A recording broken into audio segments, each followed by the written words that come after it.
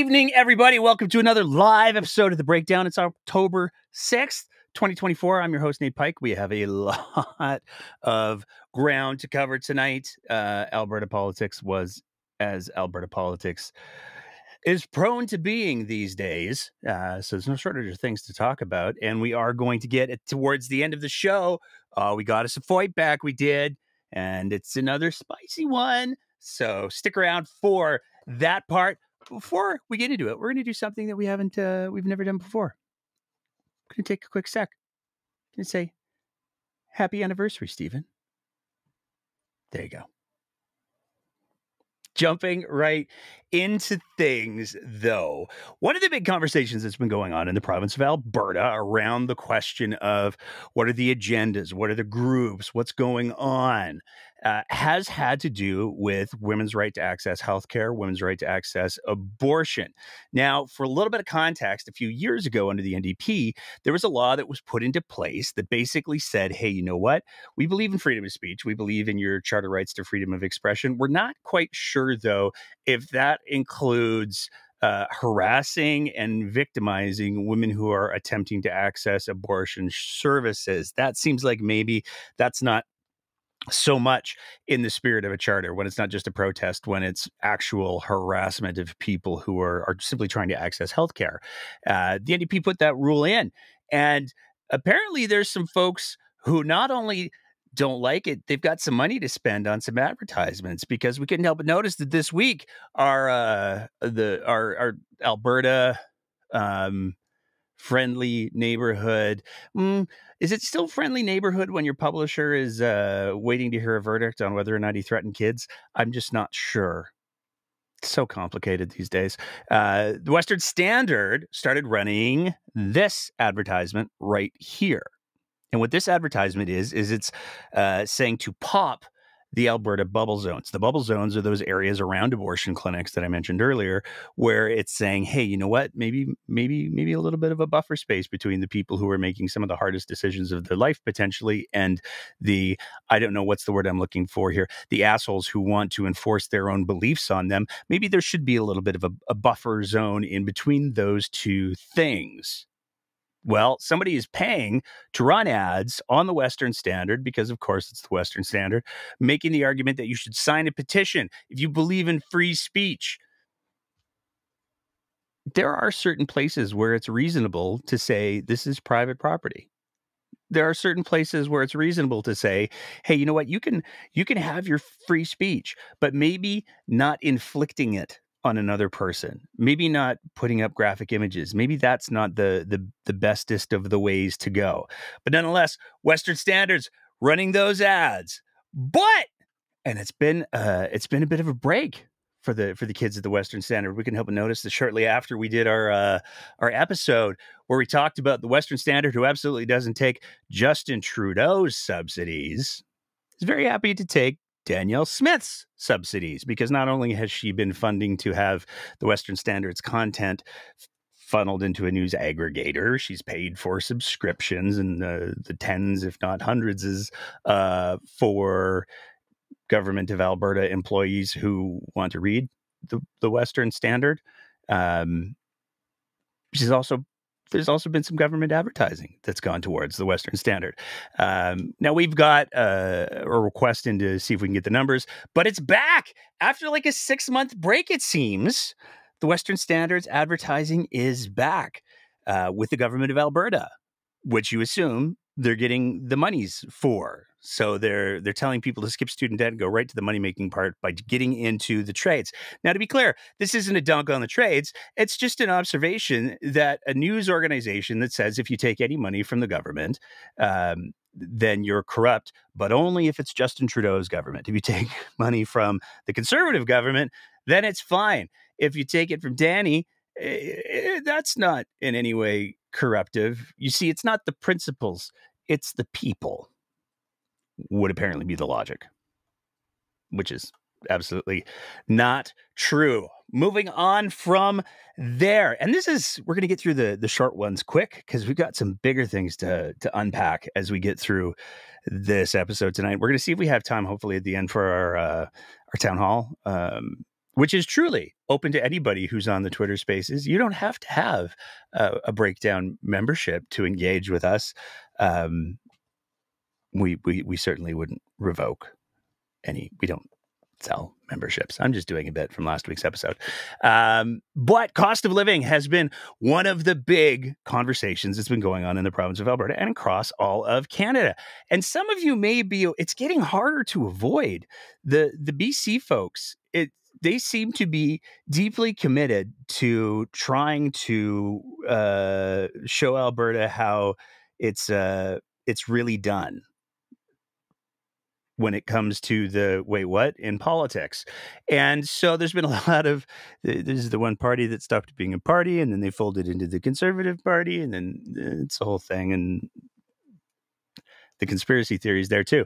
But cost of living, top of the issue. And we saw a fascinating little piece of analysis from economist Jim Stanford on the Twitter machine, where he was talking about StatsCan information, readily accessible to anyone, that shows the difference in insurance prices across the country. How much, who's done well over the last 6 years, who has not done well over the last 6 years. And I think the point that Mr. Stanford was going for, I suspect, was probably, hey, you know what?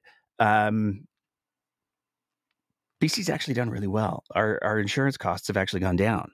And if you take a look at the actual graph, what it actually shows is there's been a net reduction of 6.6% in the cost of insurance towards BC. But if you go just one province over and one line over on the graph, there's Alberta. And this is stunning because between 2017 to 2023, the cumulative change for passenger car insurance premiums went up over 6 years, 41.8%, which is the worst in all of Canada, which is really quite stunning. And it's stunning not only because that's not an Alberta advantage. Being number one for the most expensive increase in insurance premiums is not an advantage. But it's also fascinating because it's one of the things that the UCP actually have direct levers that they could influence. They could put caps on insurance premiums. They could put caps on increases in insurance premiums. A lot of different things that the UCP could do, but they haven't done those things. Don't worry. I know everybody's just, I chose the shirt is a deliberate choice this week. They have done some other things that we're for sure going to talk about later, but they haven't done anything meaningful, clearly, to address the cost of insurance. Which brings us to, and this is the wild thing. Normally we save the really off the rails stuff, I'll say cautiously. Normally we save this for the end of the show, but it's been just that kind of week in Alberta that we're going to just start in with the really, really wild stuff right out of the gates, because Danielle Smith has been having, I guess you could possibly call them town halls. Now, calling them town halls is a little bit disingenuous. It's a little bit problematic because historically at a town hall, everybody from the town is able to go. But these haven't been town halls in that sense. What these have been is UCP member meetings where everybody can come and they can ask their questions as long as they have a UCP membership and Dustin Van Vogt is not very, very, very angry at them. Then they can go and they can attend and they can ask their questions. Now, what's wild about these town halls is A, they've been recorded, as we've seen, and B, they again capture Danielle Smith in her natural element. And we're going to play the clip because if you somehow manage to miss it, it really is something to behold because, and we're going to start with this clip, but it's important to highlight, we got a couple other clips from the same town hall that we're going to talk about. But we're going to start with we're going to start with the chemtrail one. Been able to do is talk to the woman who is responsible for controlling the airspace, and she says no one is allowed to go up. and spraying anything in the air. We have she's told me, the other person told me that if anyone is doing it, it's the U.S. Department of Defense. And, I have some limitations in what I can do in my job. I don't know that I would have much power if that is the case, if the U.S. Department of Defense is spraying us.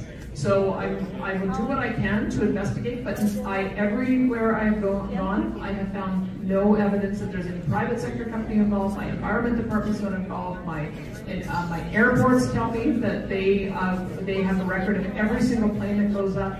So I'm kind of dead-ended here. If you have some special lead that you want to give me afterwards, please let me know and I'll track it down.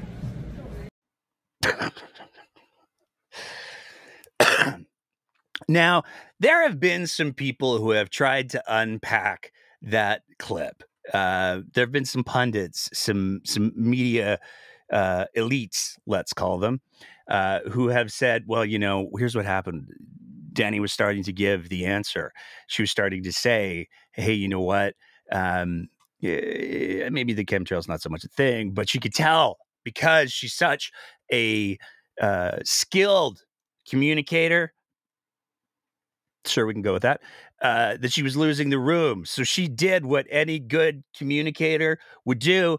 And she said, but it could be the United States Department of Defense because, it has been a little while since the Premier of Alberta has initiated an international incident. Let's get it done. Let's get another one on the books, shall we? And there's a lot of problems with that argument. So first of all, if Danielle Smith was hosting just her radio show or she was just hosting, I don't know, a live streaming podcast or something like that, then if you're looking for an entertainer, if you're looking for a pop star, somebody who's able to read the room and adjust their performance so that it meets the needs and expectations of the people who paid tickets to go see, I don't know, NSYNC or something, then yeah, there's an argument to be made there because reading a room and directing the energy of a live room is a skill. Now, there's a lot of performers who would say, I don't do that because I do my art or my performance for me as an expression of my own thing. But there are a lot of performers whose job it is to go out there, read the room, give the room what they want. And the argument is that's what Danielle Smith was doing. But she wasn't just doing a radio show. She wasn't just acting in the capacity as a pundit or a media personality. She's acting in the capacity as the Premier of Alberta. And this is where it takes a certain degree of actual leadership to be able to say to somebody who's asked a question like that, hey, you know what? I appreciate where you're coming from. And I know there's a lot of misinformation and disinformation out there that's around this particular topic. I know there's a lot of people who have some really strong feelings about this particular topic, but I have to tell you, it simply isn't true. The trails that form behind the plains, that's water condensing because of altitude. That's really all it is. It's no different than when steam comes out of chimneys. So I'm very, very sorry to have to take that position with you, but I'm afraid that's just the reality and the truth. That's what you would expect from a leader, especially if they were trying to give the person who is asking the question some dignity or maybe not just respond with that's stupid, no. And I feel like I can speak with a little bit of experience on that topic because when we've had our call-in sections on the show before, we don't screen them. We're not your province or premier. And there have been people who have come on and said some pretty outlandish things. And as the host of the show, it's been my responsibility to say, well, that's not true. And thank you very much. That's part of the role. And if Danielle Smith is so ill-equipped for the role of premier that she isn't able to say, no, that's not a thing in a gentle way and be okay with losing that particular room or that particular segment of the room, then she's not fit for the job of premier. It's just that simple. And in fact, there's even an argument to be made that if any of her MLAs and ministers who were surrounding her knew anything about the art of politics, they would have jumped on that hand grenade for her and said, you know what, let me take that one. Here's the reality. It's not a thing. I know there's a lot of people who think it's a thing, but it's not a thing. And I'm not going to stand by idly while the premier has to answer a question like that. But none of them did that either, because Danielle Smith wants the microphone at all times. There's 50 different ways that she could have avoided that question, short of creating an international incident, but create an international incident she sure did. And so we saw over the course of the next couple of days, journalists actively going out and having to talk to the Pentagon, talk to NORAD, talk to NAV Canada, Sean Amato. This tweet is just pure gold. So I was emailing with the Pentagon, ellipsis. They say they don't know what Alberta Premier Danielle Smith is talking about. I realize this will not convince any chemtrail believers. I'm just doing my job over here. And the Pentagon PA duty officer press operations said, hey, Sean, we do not have anything to provide. You'd have to ask her what she meant. Also, NORAD would be the appropriate group to speak about joint U.S.-Canadian operations over Canada. But that didn't stop there. Press Progress did a whole story on the NORAD allegations. The Pentagon and NORAD are denying Alberta Premier Danielle Smith's suggestion that they're spraying chemicals over Alberta. Charles Rusnell, investigative reporter for the Tyee, long history of investigative journalism. Not sure who the woman that Danielle Smith said controls the airspace over Alberta, but NavCan does, and they said they have no contact from anyone in the Alberta government about chemtrails. And this is where it starts to get particularly interesting, because Danielle Smith in that clip said, hey, you know what? I've done my due diligence. I've investigated this. Nobody knows anything. I talked to the lady. There's no one lady. I talked to the lady who runs the airspace. She says there's no chemtrails. And the press secretary, Danielle Smith's new press secretary, maybe that's relevant for a little bit later, issued a statement to, again, Sam Amato, where she said the premier has heard concerns from many Albertans about this topic. In response, the provincial government looked into the issue and found no evidence of chemtrails occurring in Alberta. The premier was simply sharing what she's heard from some folks over the summer on the issue. She was not saying that she believed that the U.S. government was using chemtrails in Alberta, except that is kind of what she was saying. What she was saying was, there's nothing on our end, but if there is, you should go talk to that guy. She was using the United States Department of Defense as a literal scapegoat. Literally, that's what the term means. I'm going to put it on this person over here. They'll make the problem go away for me. That's literally what she was doing. So the retconning statement from the premier's new press secretary is a fascinating statement to make, but it also, again, doubles down on the idea that Alberta government, taxpayer-funded Alberta government resources, looked into the question of chemtrails, but apparently not with any of the people who would actually know if that was a thing, which unequivocally, let's be clear, it's not. It's not a thing. It's just, it's not. But that wasn't all that Danielle Smith shared some thought. That's the clip that got all the attention. But there's a couple of other things that we wanted to highlight that came out of that particular town hall. One of them was a question in regards to family support for children with disabilities.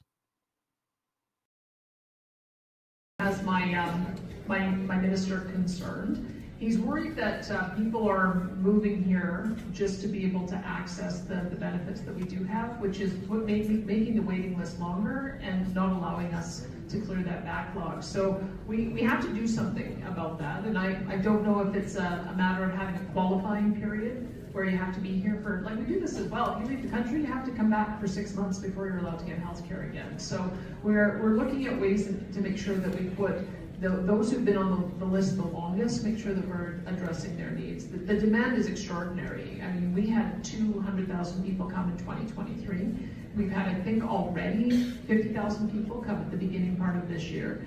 And so we want to make sure that we can keep up with growth. Now, It's getting a little tiring. The constant answer to the mismanagement of a number of programs being attributed to, it's just been the last 18 months. Because, first of all, that would have been under this government, under this premier. So, not quite sure how that's a get out of jail free card. But the constant returning to the idea of, it's all these new people, it's all the immigrants, is a ugly, untrue dog whistle. And it's unfortunate that the Premier of Alberta doesn't seem to be able to recognize what the actual requirements are to get access to the Alberta Healthcare Insurance Plan, or AHCIP. Because you could just go to the Government of Alberta website and you could just read off of the Government of Alberta website, you are eligible for Alberta Healthcare Insurance Plan coverage if you are legally entitled to be in and remain in Canada and make your permanent home in Alberta, committed to being physically present in Alberta for at least 183 days in any 12-month period, not claiming residency or obtaining benefits under claim of residency in another province, territory, or country. Any other person deemed by the regulations to be a resident or temporary resident, not including a tourist, transient, or visitor to Alberta. So if you live in Alberta and you plan on staying here for at least half the year, then you're eligible for Alberta healthcare. Period. And it's important to highlight that it is not that you've been documented to have been in the province. That's not the language that's on the Government of Alberta website. The website is that you are committed to being physically present in Alberta for at least 183 days in any 12-month period. This is how a lot of snowbirds get to keep their Alberta health care coverage. You just have to be committed to it. So if somebody was able to demonstrate that you had been not in the country for 183 days in a 12-month period, then you might be getting yourself into a little bit of trouble. But Alberta healthcare exists as a creature of the Canada Health Act. So anywhere somebody goes in Canada, they're supposed to get the same kinds of services. Now, access to those services may be up for a little bit of debate, but again, those services for people who are covered under Alberta healthcare are prioritized on a number of different factors. It's just not, I'm the new person and raised my hand. It's not how it works. So the notion that there are a boatload of people who are moving to Alberta just to access Alberta healthcare and making that commitment to live here for 6 months because they really want their hip surgery or they really want their knee surgery is at best a bit of a stretch, if not a statistical rounding error. But that's not all that Danielle Smith decided that she wanted to bring up. She wanted to talk about the state of healthcare delivery because somebody asked her the question about, hey, what about Edmonton South hospital? We were supposed to get a hospital. There was money set aside. I remember there was this former justice minister of yours who maybe had a propensity for speeding tickets and violating the Ethics Act and trying to interfere in the administration of justice. He said that the funds were secured. What's going on? Like Airdrie feels the exact same way. So let me tell you what we're looking at doing. So Airdrie was also bursting at the seams the same way. So they developed an urgent care center, and I just went and toured it. It's an old public library. They have like styrofoam walls and shower curtains that are divvying up the different treatment bays, and that's not appropriate either. So we know that we need to develop a different type of urgent care center that allows you to have a place to go for emergency, and maybe the inpatient beds can be somewhere else if we're doing surgery somewhere else. So we're going to have a model for a new urgent care center that can be rolled out in these high demand areas, but also in rural Alberta as well. So there's a whole strategy coming. We have to make sure that we're putting the right type of facility in the right place. So I'll take that away then. So again, if you've been following the show, we've talked about this before. Danielle Smith is showing her hand because the facility that she's talking about in Airdrie was an $85,000 gift to a physician and his company in Airdrie to develop a business case for a private for-profit, still taxpayer funded, but private for-profit urgent care center / giant primary care facility. This is the facility that would have the urgent care, emergency medical care on the main floor. And then on the second floor would be a private doctor's office. Now, again, it's not a big deal to have a private doctor's office because almost all doctor's offices in the province of Alberta are private companies. That's just how the business of doing primary care has worked in the province of Alberta, mostly across the country as well. So that's not anything new. But to say we're going to get this private for-profit company to administer emergency health care, that is brand new. And it touched off a big firestorm in Airdrie because a lot of people were asking, hey, what's going on with this? This doesn't make a whole lot of sense because normally if I want to go to an emergency room or an urgent care, then I just go, and that's run by Alberta Health Services. But Danielle Smith has made it very, very clear that she wants to dismantle Alberta Health Services. And so she's using Airdrie as a trial ground to beta test this idea of, well, what if we just had one big urgent care that was run by a private for-profit company using taxpayer dollars, and they did the urgent care stuffs, and if that works, then we could just drop that all over the province. Heck, we could maybe export it to different parts of Canada. Wouldn't that just be delightful? It's like the Peter Lougheed era hospitals in rural Alberta, but for profit, which is problematic because if you're going to spend, let's say $10 million, I'm making up numbers, but let's say you're going to spend $10 million on an urgent care facility in Airdrie that's going to be administered and run by a public body. There's no need for a profit margin. But if you have a private company doing it, that does have a fiduciary responsibility to their shareholders, to their owners, to turn a profit, something's got to give.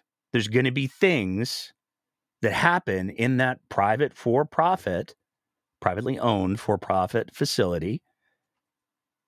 There's going to be corners that get cut.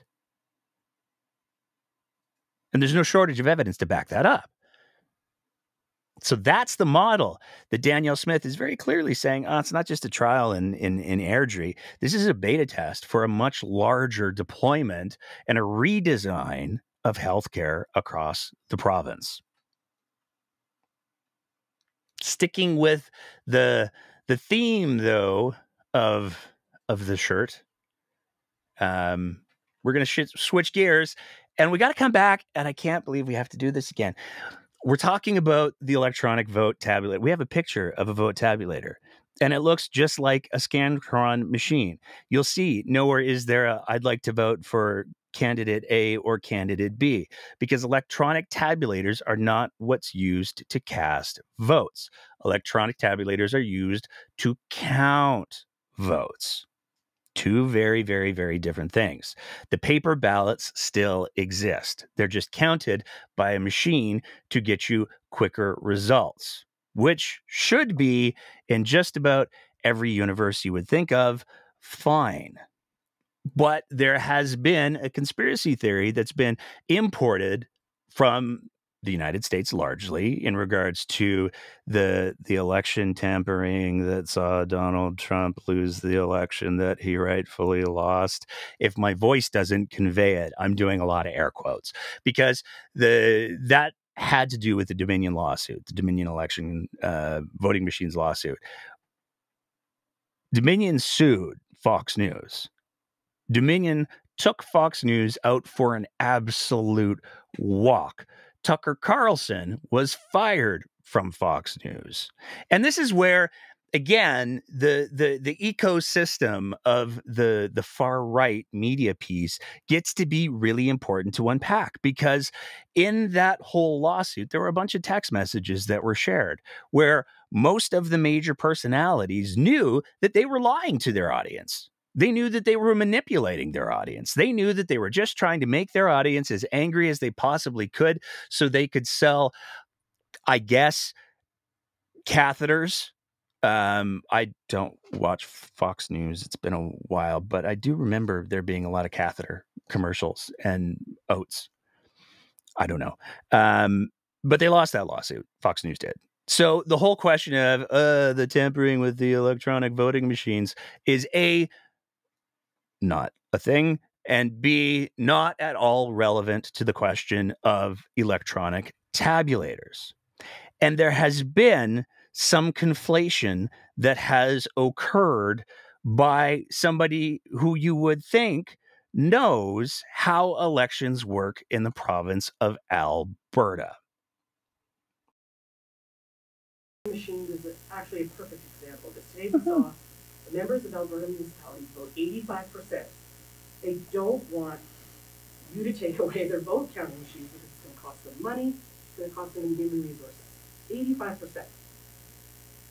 So this is one of the latest examples, some would argue, some of your critics would argue, that you are governing right now in the interests of a very narrow set of people in your party. How would you react to that criticism? That right now you're governing for about 5,000 people are going to show up to the AGM and not all Albertans. Look, we're not always going to agree with the municipalities. They also debated a motion to allow permanent residents the ability to vote, even though our Constitution says you have to be a citizen. So those are the kind of things where you have to make sure that municipalities are going to honor the laws of our land. And one of the things I would say about municipal government is that they operate within the parameters that we set under the Municipal Government Act. They are a creature of the provincial government. And as a provincial government, we have heard that people want to go back to paper ballots. So we've started with municipalities, and we're going to be doing that at the provincial level too. Did you catch it? Right at the end there? People want to go back to paper ballots. Implication being, we've stopped using paper ballots. It's a pretty clear little torquing of, I don't know, reality to say people want to go back to paper ballots. Because again, these are tabulating machines that count the ballots that are paper. It doesn't get rid of the paper ballots. It just counts them, in a perfect world, faster. But maybe she was just misspeaking. It's not like, as we showed last week, there's a second clip where she doubles down on this idea that somehow in the province of Alberta, we've abandoned paper ballots. Is there? It's just, did things get better or worse when we moved away from paper ballots? And they got worse. Were we able to validate close races better or worse? Well, it got worse. I mean, you don't make a decision that makes things progressively worse and then not sort of revisit the original decision. So they blew it. And because they blew it, people are wanting to go back to paper ballots. So that's what we're going to do. That was Danielle Smith on Your Province, Your Premier on September 28th, just 2 days after the municipalities conference, where she didn't just say people want to go back to paper ballots. She straight up says that we moved away from paper ballots. And that is not true. She didn't just say it once in that clip. She says it twice. It's a lie. It's a lie that feeds into the conspiracy theories of, oh, well, we had these electronic voting machines. And Danielle Smith said it on her radio show. We moved away from paper ballots. The Premier of Alberta wouldn't lie, would she? It's not like she's ever said to a room of people on a broadcast that she has actually a fairly firm grasp of the difference between tabulators and electronic voting machines, is there? Some concern about it, but I have confirmed through department officials that all of the votes on election day will be hand counted. My understanding of how these voting machines work is that it is a paper ballot, and even though the tabulation takes place electronically, we retain a paper ballot so that if there is any issue of needing to do a recount, we'll be able to go back to the paper ballots to do that. So I've asked my my department officials to look into it again, just to make sure that there aren't any concerns. And they've come back to me and told me that that the hand count will take place the day of, and that we will retain paper copies in the event that there is any issue that needs to require a recount. Just as a follow-up here, I mean, we've all seen what happened in the U.S. presidential election, where millions of Americans, doubt the legitimacy of their election results. Considering that a lot of Albertans do have problems with tabulators, would it be better just simply not to use them and to count all the ballots by hand, including those in the advanced polls? I've used Scantron machines before, where you have a paper ballot and then it goes through and it's electronically tabulated. And I've also witnessed, even in my home town of High River, they had to do that very same night a hand count because it was so close. So I have confidence that because we have the ability to do a hand count as a follow-up in the event there are close results, that I believe that that's going to be sufficient. I think that the issue in the United States was that there are machines where you don't also have a paper tabulator. My understanding is that we're going to retain both, so that we are always able to make sure that we can do a secondary count if the count is close. That's, I think, something that people expect of democracy, that you should be able to verify a vote if results end up very close. So just to be clear, that was Danielle Smith in April of 2023, just over a year ago, where she had a full grasp of the difference between electronic tabulators and electronic voting machines. So much so that she even pushed back against David Parker's wife, that was Rachel Emanuel, now going by Rachel Parker, who was asking that question, saying, well, so many Albertans have problems with the tabulators. Just because you say something that you want to be true doesn't make it true.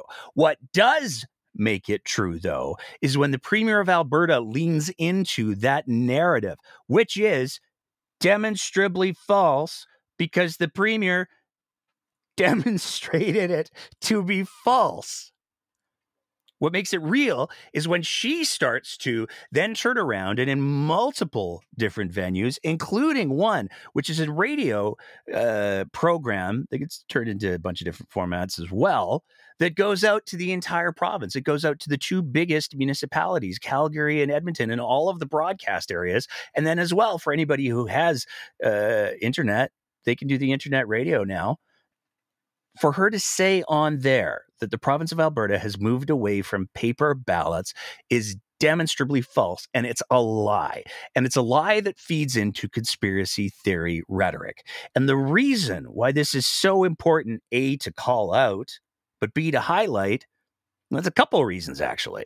So the first reason why it's so important to call out is because Danielle Smith has a huge pulpit.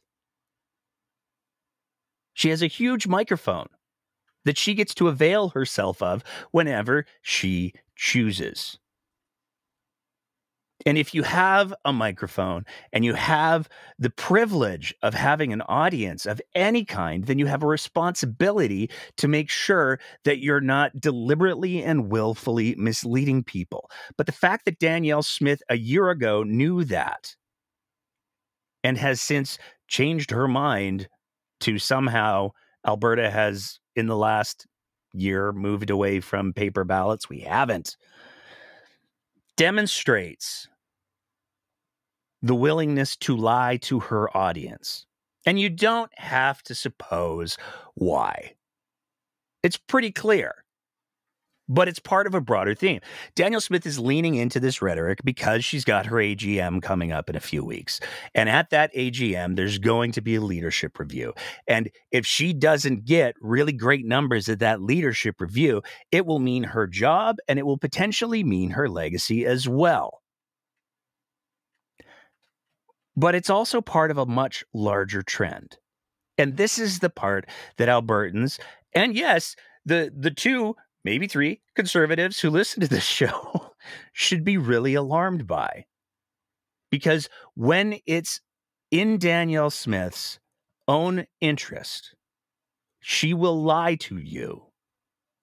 She will do it convincingly. She will do it well. And that only makes it more dangerous. And this brings us to another one of Danielle Smith's poor relationships with the truth. Some of you might remember a little while ago, September 1st, in fact, Danielle Smith announced that there was going to be, it's going to be a broadcast to the province. They bought the airtime, and it was going to go out on all the news centers, and it was going to be this huge announcement for how Danielle Smith was going to fix something. I think it might have been education. What she announced wasn't that. What she announced was a new accelerator program. And what this accelerator program was, is it was going to increase the K through 12 capital budget by $8.6 billion by 2026, 2027. Now, there's a bunch of verbiage in there that we have to take a sec to make sense of, because when we're talking about the K through 6 capital budget, we're talking about the buildings part. We're talking about the structures. But embedded in this, there were also a few other changes. One of them is, historically, when the province has built a new school, they've turned around and they've handed it to the school board in that area to operate. And this is also important, to maintain. What the province has said with this announcement is, but what if we kept it? Because that way we still have the capital on our books. So despite the fact that we spent $8.6 billion, we'll also be able to say that we own $8.6 billion worth of buildings. So no loss, which is a clever accounting trick. But as with a lot of the policies that we've seen from Danielle Smith, it's not particularly well thought out, because the immediate question is then, okay, so let's say a water fountain breaks. Let's say there's flooding. Well, if the province of Alberta are the people responsible for the building, how quickly can they move the pieces into place in that one community to get the flooding addressed? Historically, that's something that would have been done in-house through organizations like the Edmonton Public School Board or the Calgary Board of Education. Now the province is maybe going to be assuming that risk. But one of the other things that they announced is that they were also going to be expanding this program to include private for-profit schools. Now, Danielle Smith really likes to call them independent schools because freedom of choice and junk. But there's two very basic truths that you have to acknowledge when you're talking about independent schools. First of all, we're not talking about schools like the Calgary Board of Education, where the goal is to, all right, let's take as much money as we can and put it directly towards the students and the teachers and the things and the stuff. As soon as you're talking about these private for-profit independent schools, now you're talking about, okay, so how do we pay for some of the things for the kids, but also our president, Joe, he wanted that new yacht and he needs a dock too. So I guess we're going to have to figure out how we're going to move some of the money away from the kids into the heavily padded salaries of the people who own the school. Well, they own the contents of the school, but not the building. But this is where the second piece gets to be really problematic, because when we're talking about the vast majority by number of independent schools, we're talking about religious schools. And that's fine. If somebody wants to have a private for-profit religious school, I mean, you could take that up with whatever deity you choose to subscribe to.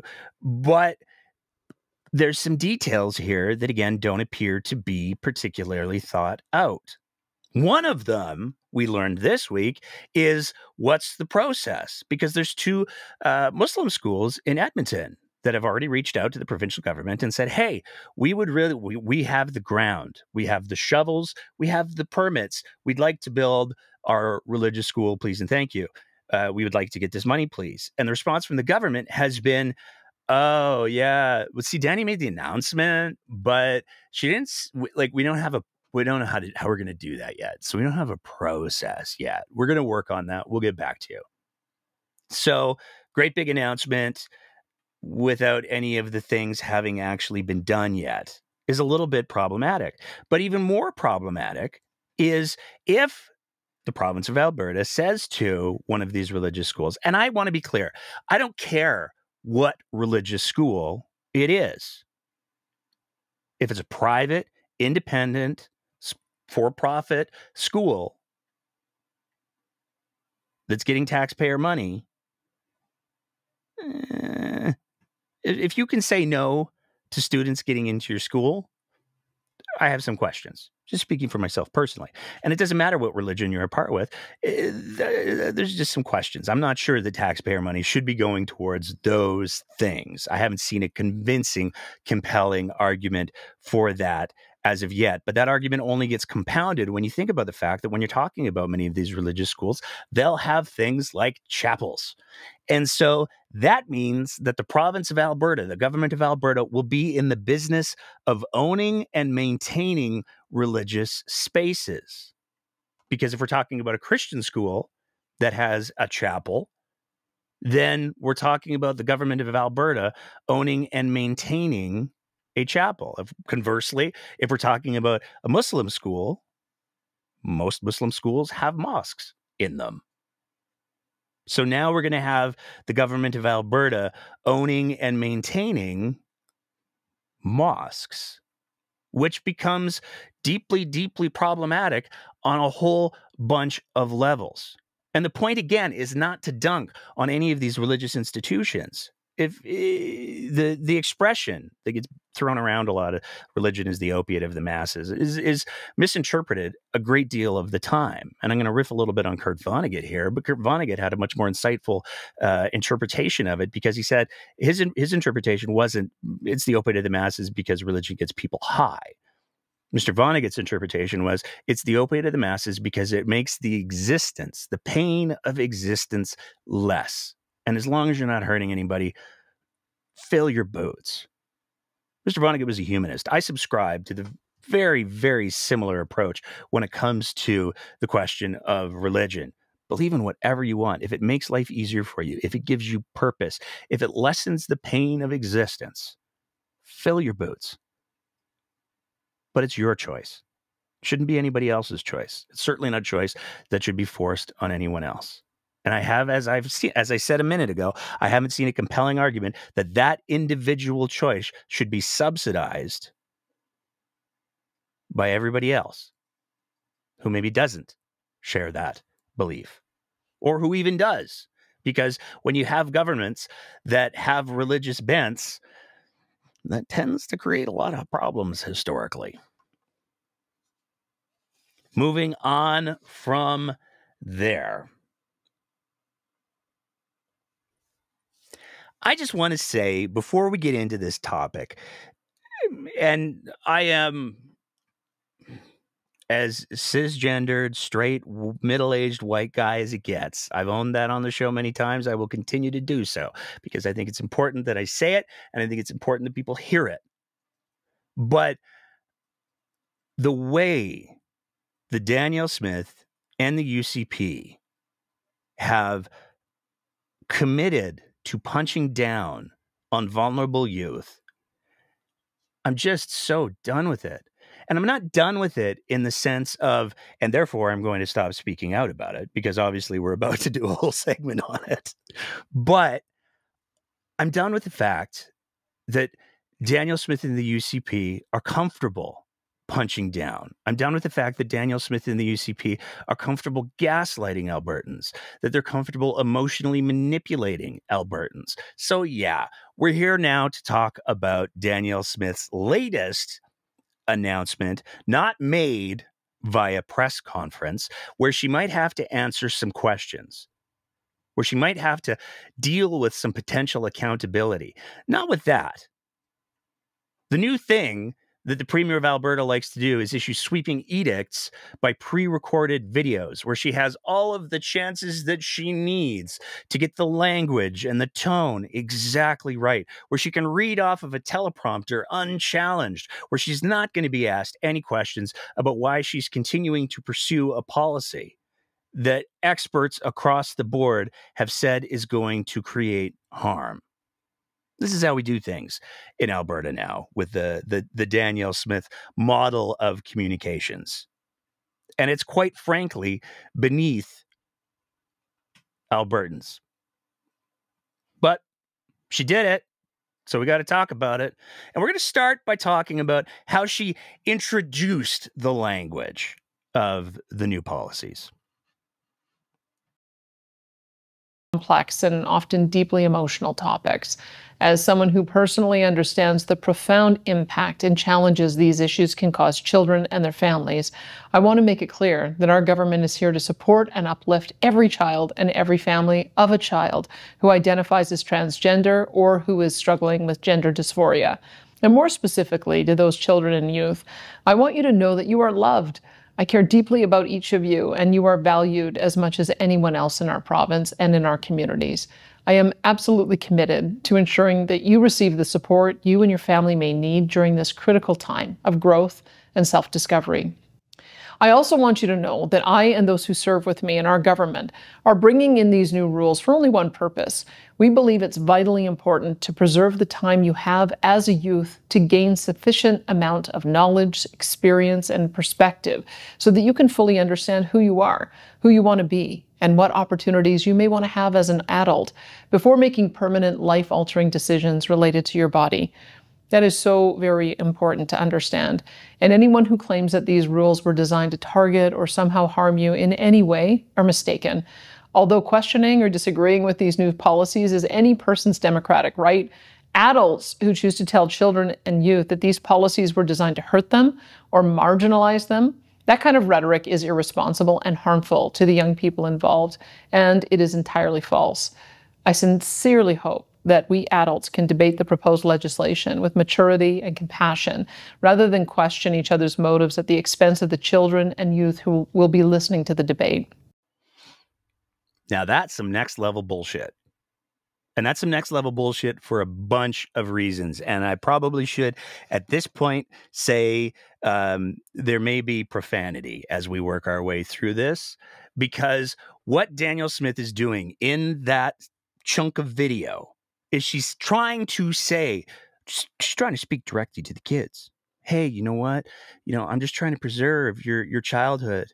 I'm going to completely ignore the fact that if you're dealing with something like gender dysphoria, that affects you on the daily, and that getting treatment for that under the appropriate medical supervision would make your life better. It would give you a much better quality of life. It would improve so many different things for you. I'm just going to ignore that entirely. And what I'm going to say is, we just want you to just sit with all of that.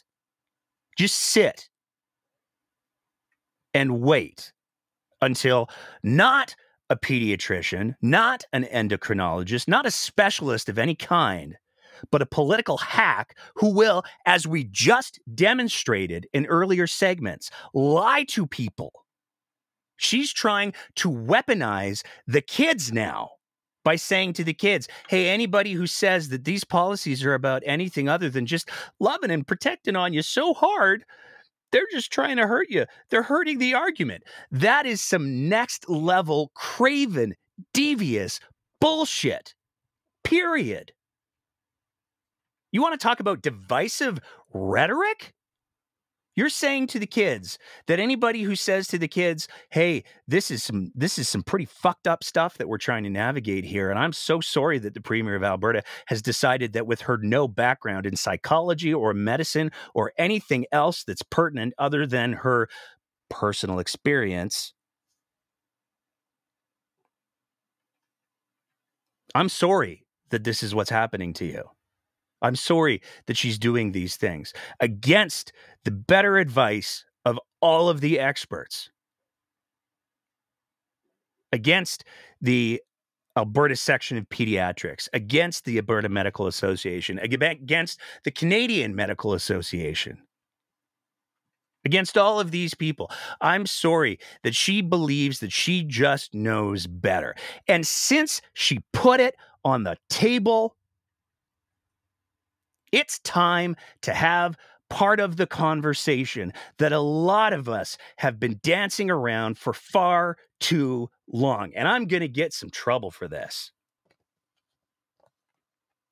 Danielle Smith has made it clear that the most important thing in this whole conversation for her is to make sure that kids don't lose the ability, not that they do, they don't lose the ability to have kids. And at a certain point, we have to ask the question, how much of this is personal bias? It's well documented that Danielle Smith is unable to have children, and that is tragic, and that is sad. But the fact that she is pursuing policies that go so far against the science and the medicine and the experts, the fact that the consultation that she did for this program was purely performative and only in how should we implement these policies, not should we implement these policies. The consultation was, how do we find the doctors who are going to try to do this stuff anyways? How should we penalize them? It wasn't, are these policies sound? Are they evidence-based? Are they going to do more harm? And as we discussed on last week's episode, introducing legislation, politicizing the conversations that should be happening in doctors' offices increases the risk of suicide for trans youth by up to 72%. And I'm sorry, I just can't have this conversation anymore without bringing up the fact that there should be a question asked. Is this all just because Danny can't have kids?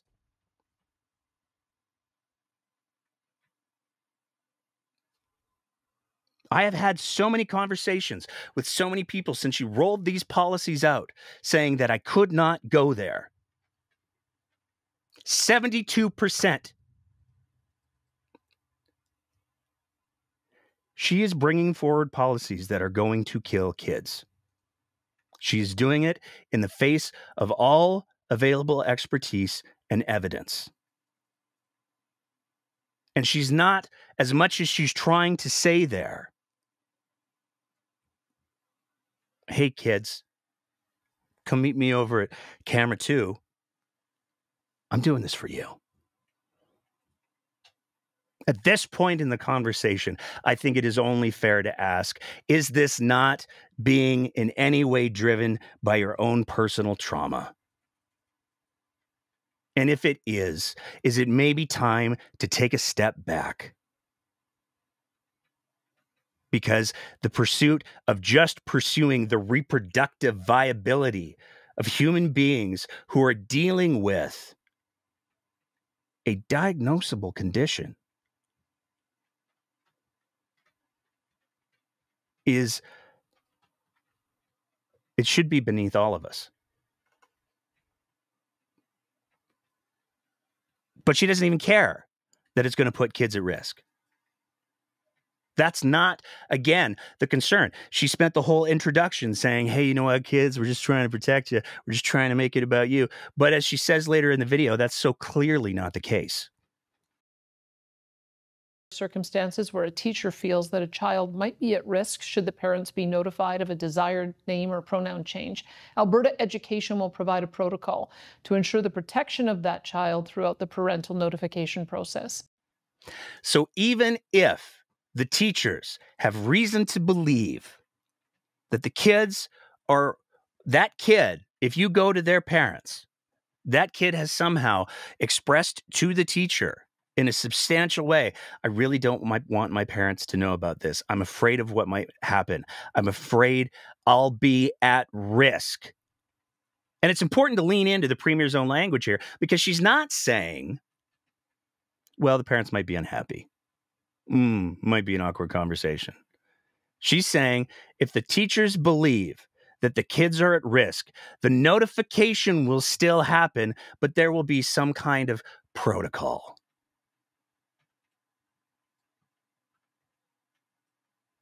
It's not defined. And it doesn't change the fact that that kid will still be at risk.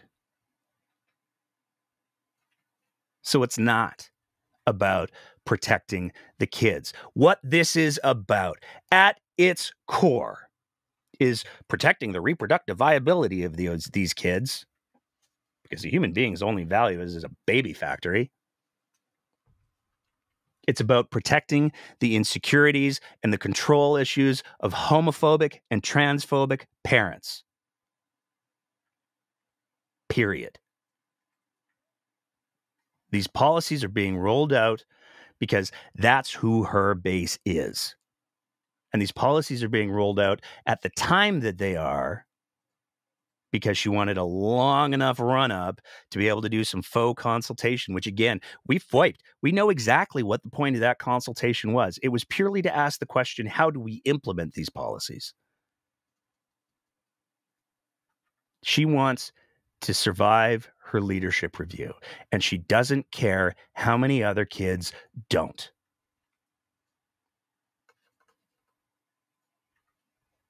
And she leans into it in the video, too. She got right into the guilt side. Sincerely ask that as we discuss and debate this proposed legislation, both before and after it is tabled, that we do all we can to depoliticize the discussion and focus on the well-being of the children and youth most affected by these policies. They each need to know that although adults may strenuously disagree on what policies are in a child's best interest, each of us loves and supports them in becoming the person they want to be regardless, and will be there for them if they ever want to talk or need our support. That commitment and care by all of us for these children and youth should not be questioned by either side of a political debate. Fuck you, Danny. And I say that because this was not politicized until you decided that you literally wanted to make policies to politicize it. This is a conversation that should only be happening in doctors' offices. This is a conversation that should be happening with the person who's experiencing the gender dysphoria. This is a conversation that should be happening with the appropriate medical and psychological supports. And ideally, if the parents are supportive and involved and engaged and they have made their own child feel safe to have that conversation with them, which I would just like to reiterate is such a painfully low bar to have to attain. You pulled it out of those offices. You decided that you needed to make policies and do a whole PR campaign about it, not because it's the right thing to do, because all of the evidence says very clearly the contrary, but because this is a policy that's in the same vein as the conspiracy theories, like the chemtrails. And you don't care who it's going to hurt. It's all about just making the policy happen in whatever form is going to make it the least likely to be legally challenged. How do I know? Because there was one other clip from that Edmonton town hall that we haven't played yet. As a child. In Alberta, we don't allow children to drink, smoke, or vote under 18. But a child under that age is now going to be allowed life-altering surgery transitioning. Please advise why this position has changed, especially in the face of such an aggressive campaign against the innocence of our children. Look, I mean, what we have to do in government is do the possible and make sure that our legislation doesn't get struck down. And there is lots of jurisprudence that says that at some point along a child's development, they get the right to make their own decisions. And when it comes to healthcare, that age is somewhere around 15, 16 years old. You can be emancipated from your parents at age 16. You actually can apply to the court to be independent from your parents. And so that's part of the reason why we said 15 and under, you cannot make these decisions without your parental involvement, decisions even to start social transitioning. And we're just not going to allow puberty blockers or surgery. We're not going to allow surgery under the age of 18 because that's life altering. But the medications that we just believe that we'll end up having a lot of legal challenges. It's pretty difficult when so many legal judgments have been made that kids can go on birth control, they can have babies, they can emancipate themselves from their parents at 16. It'd be pretty hard for us to say, sorry, you're not going to be able to be allowed to do this at 16 and 17. So we thought 16 was the right age to at least allow that to begin, but they still won't be able to take surgeries until they're 18 or over. They can't drink. It's all about what you can get past. Doesn't matter what the evidence is. Doesn't matter that how many people have pointed out that the puberty blockers are pointless for most kids after age 16 because most kids are already well into puberty at that point. It defeats the point of the drug. Doesn't matter. What matters is passing the legislation in such a way that they can declare it a win so she can throw this red meat to her base. And that's all it is. And it's for that reason that we saw Amnesty International call out the province of Alberta again.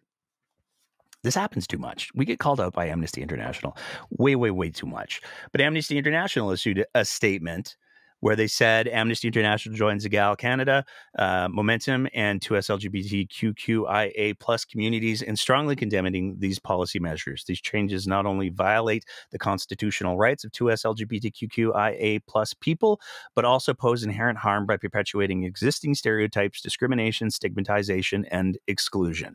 What Premier Smith and the Alberta government are proposing is, in a word, appalling, said Ketty Nivyabandi, Secretary General of Amnesty International's Canadian English-speaking section. Trans Albertans, including trans children and youth, have a right to compassionate and distinctions-based gender-affirming care, full stop. The potential long-term impacts of these policy changes on the health and well-being of 2S LGBTQIA plus youth and communities are dire. But it's just about the kids, right? It's not like we're seeing major shifts in government policy that specifically exclude trans folks in any way. It's not like, I don't know, as guest of the show and delightful human being for the record, Marnie Panis pointed out, literally just yesterday, the Scholarship to Advance Gender Equity, the Person's Case Scholarship. This is it's literally called Person's Case Scholarship. I'm laughing because this is so painful. Person's Case Scholarship. In order to be eligible, you have to identify as a man or a woman. What is the point of the Person's Case Scholarship? It supports women and men studying in the arts, humanities, and social science fields whose work advances gender equality, and who are studying in fields where their gender is underrepresented and disadvantaged. You have to identify clearly as a woman or man. It's so clear.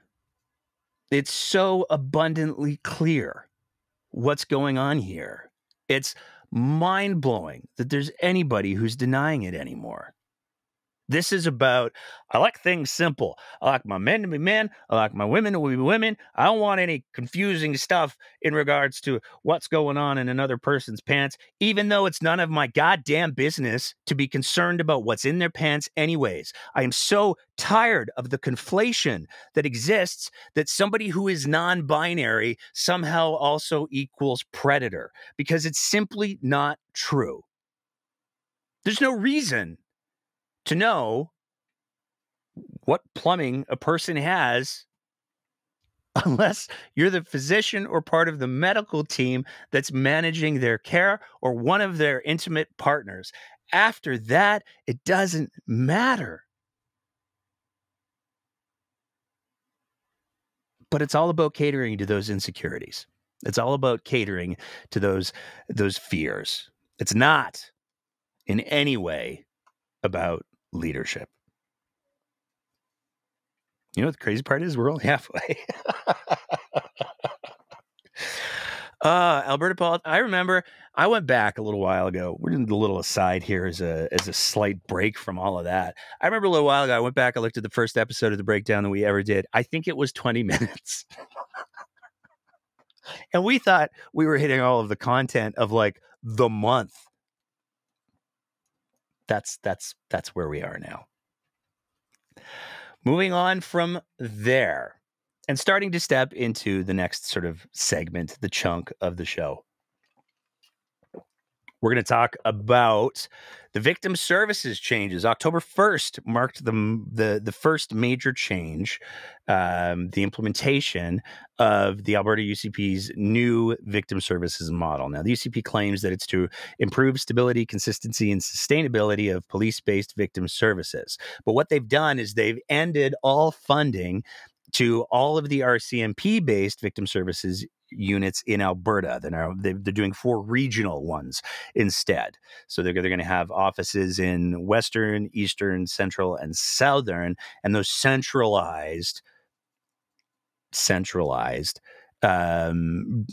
departments are going to run the victim services. But there's a lot of people who are very unhappy about this with a lot of good reasons. And there's 2 big pieces with this story that we got to kind of parse out. The first one is, why are people unhappy? Well, from the story that we have on the screen right now, Paul McLaughlin, president of Rural Municipalities of Alberta and the Reeve of Ponoka County, says his area isn't receiving the same level of service. He notes that the town of Rimbey, which is located within Ponoka County, used to have a full-time person dedicated to victim services, but says that's no longer the case as the position has been reduced to half-time under the new model. Full-time equivalents are increasing, but the number of full-time equivalents that actually have interaction with people that are the victims of crime or dealing with tragedy in their community, those are decreasing. So the same government that said, there's too many managers, there's not enough front-facing staff with AHS, have just created a model. This, for the record, is me editorializing, not Paul McLaughlin. Have just created a model where it's bureaucracy heavy and people are actually losing frontline resources. From the same story, former Three Hills Victim Service Program Manager Carolyn Kung agrees that the change to the regional model puts proper care levels at risk. Because of that, people will suffer, she said. That's one thing about if you had a volunteer board who just fundraised to make sure that we had a full-time person in those kinds of places. Now we don't have that. We've got somebody who's in charge of the program managers and they're basically overseeing it. Also, the program is costing a lot more money and they're not having volunteers in each program that were passionate about what their communities are doing anymore. So it seems like everybody's losing in this one, which isn't great. So you have to ask yourself, well, why are we doing this thing? Well, let's take a look at what's actually mechanically happening. The province of Alberta has pulled the funding for the victim services stuff away from the RCMP. So this goes back to the whole debate and conversation around policing in the province of Alberta. Danielle Smith has made it very, very clear that she's going to go out of her way to denigrate the work that the RCMP do. When she was at that same municipalities conference, she gave inaccurate, incorrect numbers and was called out for it. But what did she actually say about the RCMP? Alberta has 2 provincial police forces. Yep. Were you referring to RCMP and sheriff? I was. How does that make sense? Does that not add more cost, red tape, bureaucracy to managing 2 concurrent provincial police forces? Well, we've got the City of Edmonton and City of Calgary, each have their police force, as does Tabor, and so does Lacombe, and so does Medicine Hat, and Grand Prairie will soon. I think that that demonstrates that having different options for different communities makes sense. The reason we're doing it is because the RCMP has not been able to fill the need that we have. We pay for 1,911 officers, and they have 400 or 500 vacancies. And we cannot allow for municipal or for rural communities to be under-policed. And so we have trained up our sheriffs to a point where they have the same training as police so that they can do more work in being able to operate across the different police forces. As I mentioned in my talk, they already do surveillance, have for some time. Our scan team shuts down drug houses, and we're regularly seeing results from that. Our fugitive apprehension team has been extraordinarily successful. 3,000 executed warrants and 350 really bad dudes being captured and kept incarcerated. And so we've rolled out a similar team of 7 in Calgary to be able to help down there. Our highway patrol I mean, as if you talk to any highway patrol officer, they say that one thing is consistent, that bad guys need a getaway, and they're using our roads, and so that's one of the ways in which we apprehend criminals. So I would say I'm very pleased with the work of our sheriffs. And when Mike Ellis came in, he was actually surprised that there was so little additional training that we needed to be able to get them up to the same standard as police. So we just want to give more options, and I think that's better. Now, there's a lot to unpack here, because now all of a sudden Alberta has 2 provincial police forces. She considers the sheriffs to be another provincial police force. Secondary to that, she's saying that if municipalities don't want to go with the RCMP and they don't want to go with building their own police force for themselves, they can get a sheriff's detachment, which is a lot. The numbers are all wrong. Let's just leave it at that. All of the numbers that she gave there are pretty much wrong. But here's how wrong you have to be. This is, every once in a while we get a DM and we're like, whoa, what happened there? And this was one of the DMs, and we've confirmed that this is who we're going to say it is. This DM came from somebody who is literally inside the sheriff's department. Danielle Smith, we were shocked at how little training it took to get them up to speed. They're at the same speed as the RCMP now. Mike Ellis, shocked. Mike Ellis, a former Calgary police officer, by the way. Do with that what you will. Mike Ellis, shocked at how little training there was. The call literally came from inside the sheriff's house, because we got this DM. Surprising little training. There hasn't been any training yet. The sheriffs are still peace officers, not police. A group has been seconded off working on what this upgraded course might look like, which is to get approved by the Director of Law Enforcement, and the estimates I've seen are 8 to 12 weeks. Sheriff normally gets 16 weeks to be peace officers, and police services normally take 28 weeks to do their curriculum. So 8 to 12 weeks. 2 to 3 extra months of training to upgrade is in line with that. Also, there isn't any capacity to any current training academy to put 1,000 sheriffs through an 8 to 12 week class with the bodies to backfill those vacancies while people are away training. That was sent to us by a sheriff. But this is where the conversation gets so big-ish. But it's not the only place that Danielle Smith mentioned the sheriffs in the last week. Sheriffs and the numbers, the RCMP having some issue with the numbers that you quoted. Your response to that? I mean, they're saying that, I think you said it was 1,900 RCMP with 400 vacancies, something like that. And they said, no, it's 1,700 and 324 or whatever the numbers were. What's the reason for the discrepancy? Well, they do have folks who are on leave. So we've got vacancies because they haven't been able to fill them. And then we've got vacancies because we've got people on leave for various reasons. And in typical practice, when somebody goes on leave, you find a temporary replacement for them. So we still have 400 vacancies, regardless of the reason why those aren't being filled, and that's a problem. And so what we know and what we heard when we did our rural consultation is people don't care what color of uniform an officer is wearing when they show up, whether it's a municipal officer or a sheriff or an RCMP officer. They just want someone to show up when they call. And it's quite clear to us that the RCMP is having recruitment troubles, and so we're continuing to offer to municipalities research grants so that they can see if they want to shore up their policing services a different way. Grand Prairie took us up on that, and they're shifting from a RCMP to a local municipal force, just like Calgary and Edmonton have. And we're hearing that others want to have a sheriff's detachment. So that's where we're going, is we're going to make sure that there's all kinds of options for those, especially those in rural Alberta, so that they're policed properly. But not all municipalities are on board. Well, look, I mean, if you ask Calgary and Edmonton, would you like to collapse your police service and go back to the RCMP? I'd be interested in knowing that answer. They'd probably say no. I'm asking the communities that are policed by the RCMP, whether they're happy with the service they're getting. And if they're not, we're prepared to help them move to a municipal force, just like Calgary and Edmonton have, or to even set up a sheriff's detachment. So I'm not, if they want to keep their RCMP, they will. If they want to try something else, we'll support them in that. See, now there's some things that we need to tease out of there. First of all, that's a trap. And it's a trap because, as a certain municipality in southern Alberta learned, if you have the RCMP and you then go, which, by the way, a significant amount of federal funding pays for the RCMP to be in that community. If you then go, you know what, we don't like the RCMP anymore. We're going to go with the sheriffs or Timmy's policing or whatever. I don't care. You lose that funding. You don't get access to that funding back. You can't just flip a switch and go back to the RCMP. If you do, you'll be paying the full price.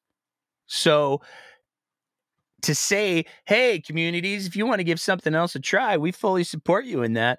It's going to totally screw your tax base going forward, but that's okay because we'll swoop in with the sheriffs. But there's another little piece there that, and I know we played that clip last week, but I really wanted to play it again because there's another little piece there. Because if you have somebody, we got to have the frontline people, making sure the frontline people, they're on the streets, they're doing the things. I just want to go back to that message we got from the sheriff. A group has been seconded off working on what the upgrading course might look like. So even the sheriffs, when necessary, move people off of the frontline roles to go do the other things. So just because somebody's been seconded off to do something doesn't necessarily mean there's a vacancy. It just means that the greater system is maneuvering itself to cover so they can do some of the other things. But even the sheriffs do it. So that was wildly entertaining to me. But what are we talking about here? What's the broad strokes? What's the goal? And this is where, again, we have to talk about the Free Alberta Strategy. For anybody who's been unfamiliar, we talked about it for like a long time, and then we didn't talk about it for a while. And then when we talked about it like 2 weeks ago, everybody was like, wait, what's that? So we're gonna talk about it again.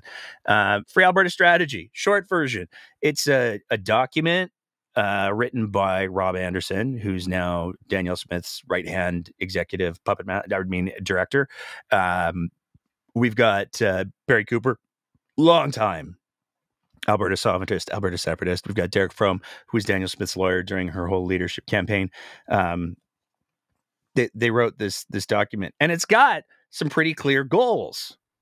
And when you take a look at the policy agenda that we've seen from Danielle Smith in the UCP under all of these things, some of these long-term goals start to make sense. We've got the Alberta Sovereignty Act, check 1. We've got the Alberta Provincial Police Force, check 2. We've got the Independent Banking Act, which is an act designed to move more people to things like the Alberta Treasury branch and credit unions. And here's Danielle Smith talking about the fact that she wants to bring in Sharia law compliant halal mortgages to the Alberta Treasury branch, allegedly. We have the Equalization, Termination, and Tax Collection Act. So Danielle Smith wants to, the Free Alberta Strategy, is advocating for more centralized tax collection through the province of Alberta. We should collect our own taxes. Cough, cough. Didn't we just talk about that again at the municipalities? Oh, we did. Oh, look, we've got the Alberta Pension Plan. There's a couple of other points, but the big thing to take away is the final resort. I love that they called it the final resort. The Republic of Western Canada, the democratic independent process. So the Free Alberta Strategy is all about positioning Alberta in such a way that it would be able to separate from Canada. Don't believe me? Let's go directly to the document just for ease of reference here. So what does the Free Alberta Strategy actually have to say when it comes to separatism? In the event that Ottawa refuses to recognize Alberta's provincial rights of sovereignty and instead continues its strategy of economic tyranny, co-opted management of our resource sector, and the marginalization of our citizens, it may leave our province with no other recourse but to leave Confederation entirely. Although national independence is a path of least resort, living under the rule of a cabal of Eastern political elites that Albertans have not and will never elect, and whose goals and agenda mean economic and societal devastation for our people, cannot possibly be an option worth entertaining. An ancillary feature bonus feature of the Free Alberta Strategy is that it will better prepare Alberta for national political sovereignty should it become necessary. It also, it also involves a great expansion of our provincial regulated financial institutions and intergovernmental affairs, which will be naturally required should independence become the only viable option for the province. In short, it sets Alberta up for independence in the event that independence must be considered. So let's be crystal clear here. We got a roadmap of the legislative agenda of Danielle Smith's UCP. We can look at all of the major policy initiatives that Danielle Smith's UCP have pursued. Free Alberta Strategy, the Alberta Pension Plan, the Alberta Police. All of this stems from a document that was written by her executive director, not 10 years ago, not 20 years ago. It was written in September of 2021. This document is 3 years old. It was released in the run-up to Danielle Smith's leadership run. At a certain point, it becomes irresponsible to not ask the question, hey, is there maybe something going on here? Because it seems like the policy agenda that Danielle Smith is pursuing is one that sets Alberta up for separation, which again is such a dumb idea for so many reasons, not the least of which is that Alberta exists as a province because of the Crown. And the Crown has treaties with all of the First Nations and Indigenous peoples who literally, it covers every square inch of Alberta. All of the treaties do. And I've said it before on the show, I'll say it again. In order for Alberta to leave Canada, they would have to convince all of the First Nations and Indigenous peoples who, I don't know, maybe have a little bit of a history of getting screwed, that this time, you can trust the white folks, because depending on the day, Danielle Smith does say that she's either Cherokee or Métis, so it'll be fine. But this is the agenda that Danielle Smith is wittingly or unwittingly pursuing. Which brings us, oh dear. Which brings us to Adriana. Adriana had herself a bit of a week, she did. Didn't go great for Adriana this week. It was not smooth. So let's start with the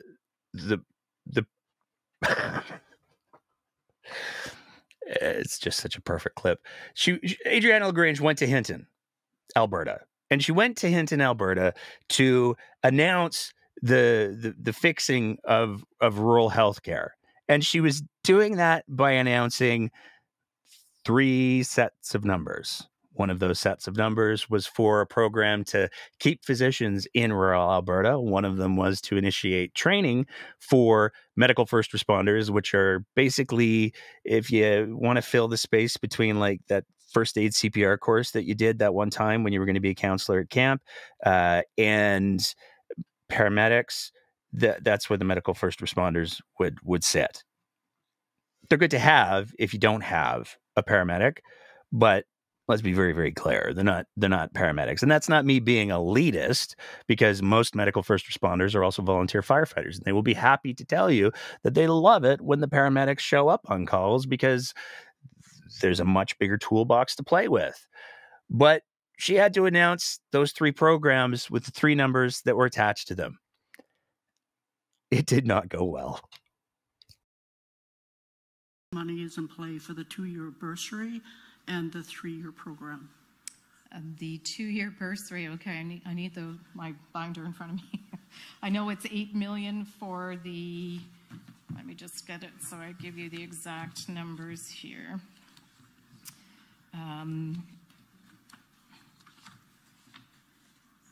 It is,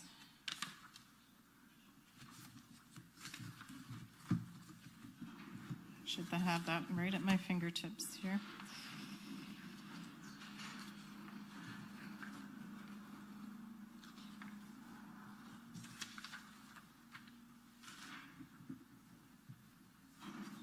Too many pieces of paper, but let me get that for you.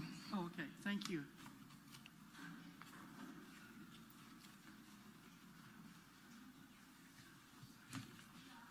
We'll get that information We'll follow up. over. Yeah, the $8 million over 2 years is for the qualified medical students. So that's the bursary program. Is the $8 million over 2 years, and for the medical first responders grant, it's $800,000 for the grant program, and then $600,000 for the emergency medical responder education grant. My favorite part about that clip, other than how exquisitely painful it is, my favorite part about that clip is watching the MLA to LaGrange's left. The gentleman on the right is the mayor of Hinton, but the gentleman on the left is another UCP MLA, and just watching him intermittently lurch forward as if he could somehow stop the car crash that's unfolding in front of him is just that's my favorite part of that whole bit. But the AMA, the Alberta Medical Association, they issued a bit of a response to the announcement of the new funding to retain physicians, and it wasn't great.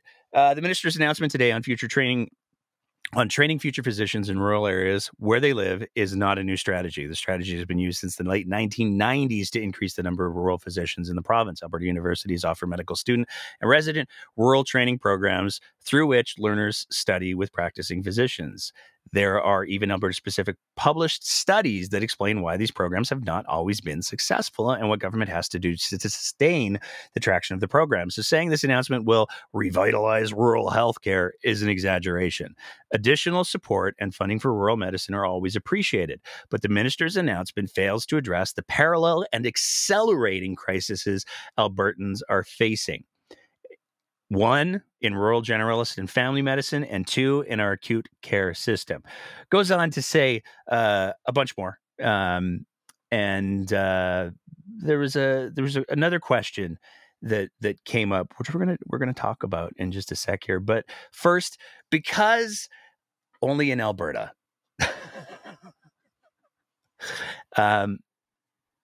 Hinton has had a bit of a problem keeping their emergency room open because of the shortage of physicians that they've been experiencing. And it's just the absolute chef's kiss that Adriana LaGrange went to Hinton to announce, hey, we're going to fix rural healthcare the day after a closure of the emergency room, but also with a closure happening immediately after she left. So revitalizing and stuff, I guess. But she also made an announcement while she was there in regards to the question of vaccine availability. And this gets to be real important as we head towards the home stretch of all of the topics before we get into the FOIP. Family doctors, especially here in Calgary, say that they have not received any flu vaccines or COVID vaccines this fall. Last year, they had received the flu vaccine at this point, and a lot of seniors have been wondering where they need to go to get these vaccines. So why is that the case? Why are these vaccines not being delivered in a timely manner? And what is your ministry doing about that to fix this? Well, this falls under the purview of the federal government. So the federal government are the ones that approve through Health Canada the vaccines for any particular year. They'll approve a particular vaccine for a particular strain of flu, et cetera, for COVID, RSV, et cetera. We are awaiting that finalization, and then they are also the ones that procure en masse for the whole country. And my understanding is we are on track to receive our vaccines by October 15th, which is next week, or shortly thereafter. I think we're the 3rd, so within 12 days. My understanding that we are still on track, but this does fall within the purview of Health Canada, and we continue to advocate to make sure that we get the vaccine quantity and in a timely fashion from the federal government. Now, there's a communication strategy that a lot of people say politicians should utilize. And that strategy is answer the question that you wish you were asked, not the question that you were asked. And that can work with a pivot. It can work if you qualify. That's a really good question, Tim. I'd love to talk about why the vaccines aren't specifically available in why they're specifically not going to be available in doctors' offices. But I think the bigger question would be, why is the federal government taking so long? Right. If you do that qualifier, then you can get away with it. It's gross, but you can get away with it. If you don't do that qualifier, then it's just misleading. And as we saw in a story that came from CBC News on October 4th, LaGrange's answer appears to be just misleading. Also, before I move on, I got to give props to Disordered YYC for that clip, because they're the ones who clipped it, and they're awesome. You should go follow them on Twitter right now. In the story from CBC, they talk about a memo that says the distribution of provincially funded vaccines to medical and nurse practitioner clinics was temporarily paused in April when a contract with the distribution company expired. At this time, Alberta Health has not been successful in contracting a distributor to ship vaccines to community medical and nurse practitioner clinics, it stated. It went on to say a recent expression of interest had closed and no submissions were received. Now, where it gets complicated, though, is CBC actually reached out to the company that used to do it. From the story again, CBC News reached out to Accuristics, the company that had been contracted to distribute the vaccines. In an email, the company said Alberta Health elected not to renew its contract. Our contract was not renewed, but we were pleased to help AHS with the physician distribution and hope to hear from them, said Dean Berg, president of the healthcare logistics company. A spokesperson for Alberta Health said the contract was not renewed because its term had expired, which is a wild sentence to read out loud, because isn't that why you would renew it? Because it had expired? If the contract was in effect, would it need to be renewed? So at the end of the day, what's happened with the vaccines in the province of Alberta is they have centralized the distribution channels. You're going to have to go to the public health clinics, or you're going to have to go to a drugstore like Shoppers Drug Mart, who are then going to be able to profit off of the administration of that vaccine. One of the big things that has been identified, and if only we'd had a recent real world example of a public health problem that we could have learned from. If only something like that had recently happened, where we could have learned that when you want uptake on things, one of the biggest things that you have to do is reduce barriers to entry. So if physicians have the vaccines in their clinics and somebody comes in for their routine whatever, or they want to talk about that ingrown whatever, the physician can say, hey, while you're here, would you like a vaccine? And then the person can go, oh yeah, that would totally save me a trip. I would love to do that. Yes, please. Please give me the vaccine. Or they can say no. That's up to them too. Get vaccinated, but it's up to them too.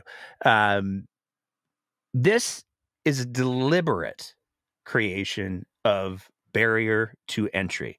It's also worth noting that it decreases yet another potential revenue stream for family physicians, because family physicians would be able to bill in the same way that Shoppers Drug Mart would. Shoppers Drug Mart, or any of the other major pharmacies, aren't dealing with failing bottom lines that are seeing 58% of Shoppers Drug Marts or London Drug Marts going out of business and leaving the province.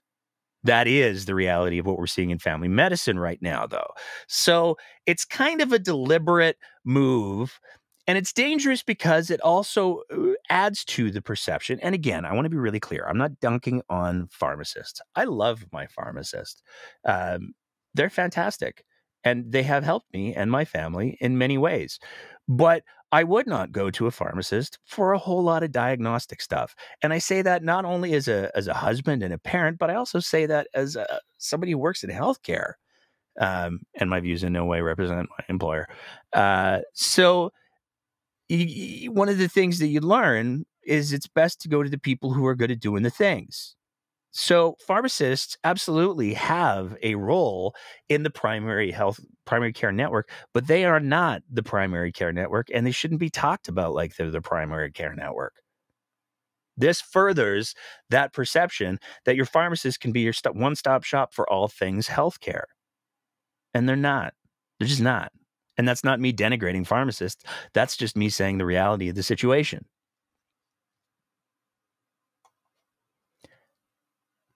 Moving on from there. I'm going to take a long sip for this segment. The moment, one of them that you've all been waiting for, after an hour and 40 minutes, I'm so sorry. We got to talk about, we're going to bring back one of our segments that we haven't had in a while. Bring it back. Are you FOIPing kidding me? Because one of the things that we've been quietly doing for the last few months is we've been filing some FOIPs. And we've been filing some FOIPs because we have been trying to make sense out of this. This picture. There is so much going on in this picture. And we talked about it, I think, back in July or August, because we started looking into things and we were like, oh, this seems, oh boy, there's so much going on here. We need the grown-ups, because the farther that you go down the rabbit hole, the more ridiculous and, quite frankly, dangerous it gets. So we handed off everything that we had to the grown-ups. But that didn't mean that we stopped digging. And it didn't mean that we stopped talking about the things that doing inquiries as such. And so we've been doing a series of FOIPs, and we have some more results that we'd like to share.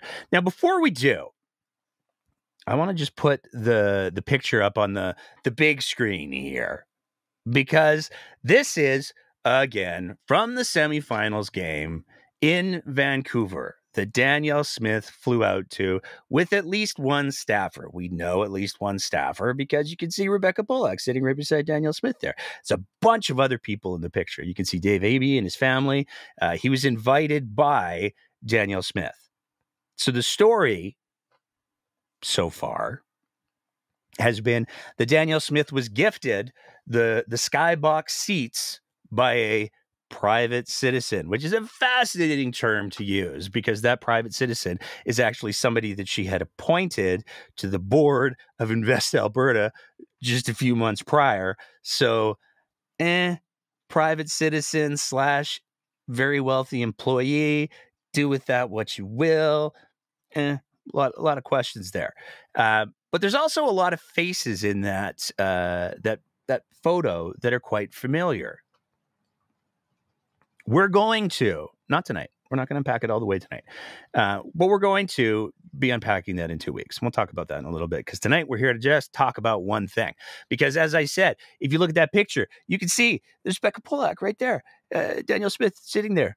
Who all went to the game? We'd love to know. There was some vague reporting, by no fault of the reporters, to be clear, because the Premier's office was being deliberately opaque in regards to what went on in order to, A, get that skybox, and B, get all of the people in that skybox. Now, we wanted to know who went, how to work. So we filed a FOIP.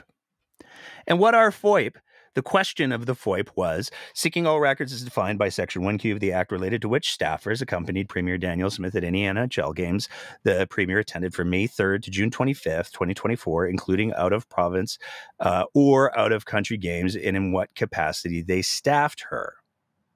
Now, this is where it starts to get interesting, because we got some results back.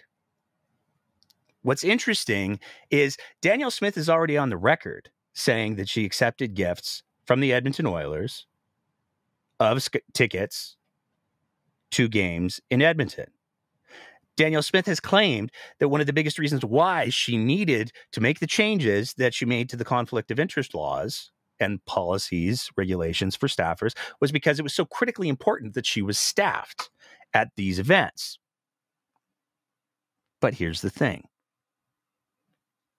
We only got the results back for one game. It almost seems as if Danielle Smith was not staffed by any staffers in any kind of an official capacity for the two playoff games that she attended at Edmonton, which is fascinating because, again, the whole reason why she needed to make the changes was so that she could be staffed at these events. But there's no record of any staff having staffed her at any of the other two events. What there are, though, is a couple of very interesting records in regards to who staffed her at the Vancouver event. Now, before we share all of this, I just want to highlight again, no matter how you cut it, for Becca Polak and Marshall Smith to attend that game was a violation of the regulations that exist for staffers, because those tickets were absolutely worth more than $500. And if they accepted them in the course of doing their official staffing duties, that needs to be approved by Marshall Smith. If they accepted them outside of their official duties, that would be a violation of those regulations. So no matter what, we can safely say with a high level of confidence that whichever staffers attended violated the conflict of interest regulations for staffers. So what happened? Let's take a look. One of the results that we got back comes from May 6th, 2024, 5:05 p.m. It was sent by Jeanette Lee, who is the Mission and Visits Coordinator. Here you go, James. I've booked all of the 6 rooms. James then passes that on to a number of people. One of them is Elliot Houle, who is the Director of Tour Office of the Premier. Another one is Catherine Stavropol. I'm so sorry, Catherine. She's the Executive Assistant to Premier and Tour Coordination. It also went to Terry Stelmack, which is, and this is as a fun little aside, one of the fun things about the FOIPs that we do is every once in a while you find it's a little Easter egg that you find in the story. It turns out that Terry Stelmack is not just the sergeant performing the role of operational support coordinator for the sheriffs. He's actually Ed Stelmack's son. He's been doing the job for 20 years. Didn't know that before we filed the FOIP. So there's your one little piece of absolutely harmless, but maybe interesting if you're a political geek, information. Shauna and Jill. James Fisher forwarded that on to Shauna Shepard and Jill Black. Shauna Shepard, worth noting, is the executive assistant to Marshall Smith from the Vancouver Downtown Hotel, the Marriott. Both of these emails that James Fisher percolated down went to Marshall Smith and Becca Polak specifically regarding their bookings. So Marshall Smith and Becca Polak were confirmed to have stayed at a hotel paid for by the taxpayers for this trip, which they went on their personal time. $532.17 each. So these are 2 separate hotel reservation confirmations. So what we have so far is the apparatus of the government of Alberta booked hotel rooms for 6 people. 2 of them are confirmed to be staffers. It's safe to assume one of the other ones was Danielle Smith. And given that and the involvement of Terry Stelmack, it's also probably safe to assume that the other 3 are Danielle Smith's security detail. We didn't get any emails on that. So do with that what you will. But we can say 100% the government of Alberta resources were used to book hotel rooms for Marshall Smith and Becca Polak. But it gets even more interesting because one of the other records that we got was an email sent, and this gets to be important, May 15th, 2024 at 2:01 p.m. Let me just say that again so it sticks. This email was sent May 15th, 2024 at 2:01 p.m. It was sent by Shauna Shepard, who is, again, the executive assistant to Marshall Smith. Hi, Crystal. Can you please send requests to pays as soon as possible to Marshall Smith and Becca Polak for $471.88. The attached invoices for hotels were paid by RGR Mission and Planning P card. So right here it says, excuse me, all of those hotel rooms, those 6 that were booked using a P card or a purchase card that was affiliated with Intergovernmental Relations, Mission and Planning, government infrastructure, government money was used to book all of those hotel rooms. But on May 15th, Shauna says, hey, can you issue request to pays to Rebecca and Marshall?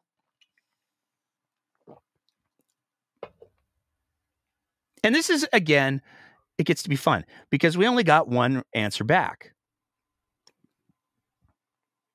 in the next step of the process. So the government said, hey, on May 15th, oh, yeah, those 2 people, super embarrassing. We totally used all of the government resources to pay for things. And we totally used all of the other things to make these trips happen. And they were able to, and this is wild, the reason why it's $471.88 and not the $500 that's on the original invoice is because, not the $532, is because it was booked with government stuffs. They got a pass on the GST and the PST. So they each saved $50 because it was booked with government things. The payment, we were provided the payment records showing that, in fact, Becca Polak did pay the money that day. May 15th, 2:34. She got the payment thinger. May 15th, 4:10 p.m., she paid the bill. Now, what's fascinating is we got sent those things saying the money was requested, the money was sent. We didn't get anything from Marshall Smith. Now, we're absolutely not saying, for I'm sure a litany of legal reasons, that Marshall Smith didn't pay the $471 discounted government rate, less PST and GST, just because we asked for all of the records and we got Rebecca Polak's records, but we didn't get any saying that Marshall had paid. We're not saying that Marshall didn't pay. We have no evidence to say that Marshall didn't pay. We just find ourselves in the uncomfortable position of having no evidence to say that Marshall did pay. So there's that. So what do we know so far? Because there's a kicker coming. You have to know it. What do we know so far? What we know so far is that the trip, at least for the hotels, was booked by the government of Alberta. It was paid for by the government of Alberta using taxpayer money up until May 15th, when at the very least, Rebecca Polak, at the request of Marshall Smith's office, paid back the cheaper rate that she got because she was a government employee. What's the kicker? I mean, in and of itself, that's not great because government resources were used to book this trip for 2 staffers. Is there any way it could get more uncomfortable? You have to know the answer is yes. Because if you go back to the Globe and Mail story, Premier Danielle Smith attended a hockey game on personal time. None of her expenses were paid for by the government of Alberta, except for, presumably, that hotel room. Sam Blackett, her spokesman, said in a statement May 13th, Premier Smith traveled with 2 staff, both paid their own expenses. The hockey tickets were provided by a private citizen. All rules under the Conflict of Interest Act were followed. Let me read that again. In a statement May 13th, Premier Smith traveled with 2 staff, both paid their own expenses. That appears to be a lie. Because it wasn't until May 15th that the request for payment was made. And we can prove, because we have the records right here, that that payment didn't get made until 2 days after Sam Blackett apparently said they paid on May 13th.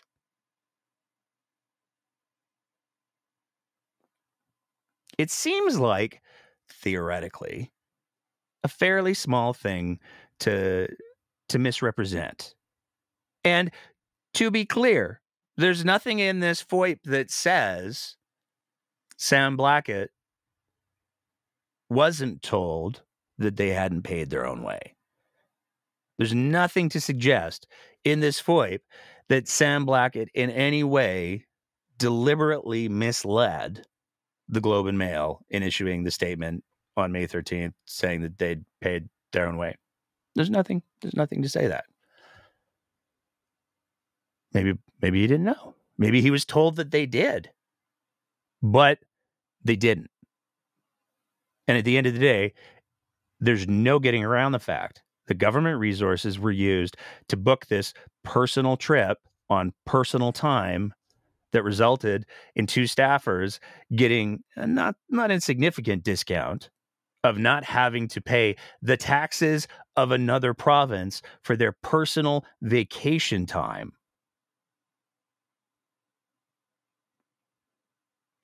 And this is where, again, the question that should be asked by any reasonable person is, there is a whole lot of bullshit going on with this situation.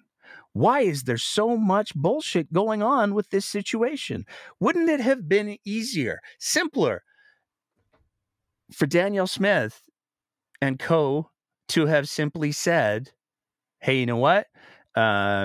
We got given these tickets and we changed the rules. So there's absolutely nothing wrong with us accepting them.